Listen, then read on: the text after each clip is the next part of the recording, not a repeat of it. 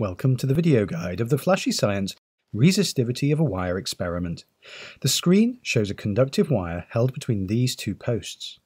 The wire has a crocodile clip contact that can be repositioned by clicking and dragging it left and right. Beneath the wire is a ruler with a centimeter scale. Clicking on the crocodile clip opens up a zoomed view of the ruler so you can make precise measurements of the crocodile clip position. At the bottom left of the screen you'll see a voltmeter, and on the bottom right an ammeter. There's also an electrical on-off switch, a fixed resistor and a 5-volt battery cell. We can turn the switch on by clicking on it. You'll then see that the voltmeter shows the potential difference across the portion of wire between the left-hand post and the crocodile clip, and the ammeter shows the current passing through this wire region. The voltmeter and ammeter each have a switch that can be used to change the sensitivity for smaller signals. For example, this changes the sensitivity from 10 volt maximum to 1 volt maximum on the voltmeter and from 1 amp to 100 milliamps on the ammeter, and changes to the lowest scale on each meter's screen. At the moment though, the original switch positions are the most appropriate to use, and so the switch positions didn't need changing in the first place, so we'll move back to their original positions. The crocodile clip can now be moved to different positions and the potential difference and current recorded at each point. This will allow you to investigate how the resistance of a wire changes with its length.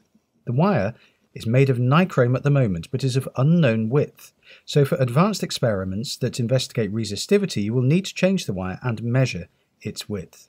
To do this, first turn off the switch so there is no potential difference across the wire. Then click on the wire to move to the wire select screen. You can now choose between 6 wires in a row at the bottom of the screen by clicking on them. There's 2 different widths of nichrome wire, 2 widths of constantan wire, and then wires of platinum and copper. The selected wire is highlighted on the bottom row and shown on the right-hand side of the screen. For now, let's go back to one of the constantan wires. Before placing this in the experiment, we have to measure its width with the micrometer that's on the screen. First, open the micrometer by clicking and dragging down the thumb wheel region here. This opens the micrometer. Then click and drag the wire so that it snaps into place in the micrometer. And then click and drag the thumb wheel up this time to close the micrometer around the sample wire. You can now use the micrometer scale to measure the wire width. If you're not sure how to do this, see our instructions online or try our micrometer experiment.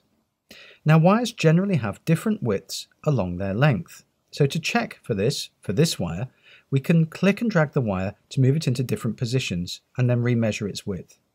So each time you do this, open the micrometer, reposition the wire, and then close the micrometer again.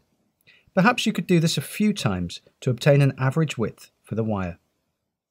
When the micrometer is closed around a wire, a green and white confirm icon appears on the screen. Click this to move back to the main experiment with the currently selected wire placed into the experiment. You can see it now here between the 2 posts with red rings. You can then click the switch and measure the potential difference and electric current for different positions of the crocodile clip as before. If you want to change to a different wire again, remember to turn the switch off first before clicking on the wire to move to the wire select screen. The experiment also has additional functionality that you can access via this icon in the top left of the screen. It opens a menu with 5 more icons. The first icon simply closes the menu again. The second icon returns you to the experiment when you're on a question screen. We'll come to those shortly. The third is the Click Information icon. Selecting this will highlight all of the areas on the screen that can be clicked to control the experiment. The fourth icon opens up a screen of questions directly related to the experiments you might have just performed. The final icon opens up revision questions that cover the area of wire resistivity more generally. All questions are answered automatically, and many contain randomly generated numbers, so you can retake them as many times as you like for practice. So we hope you enjoy exploring the resistivity of wires with this flashy science experiment.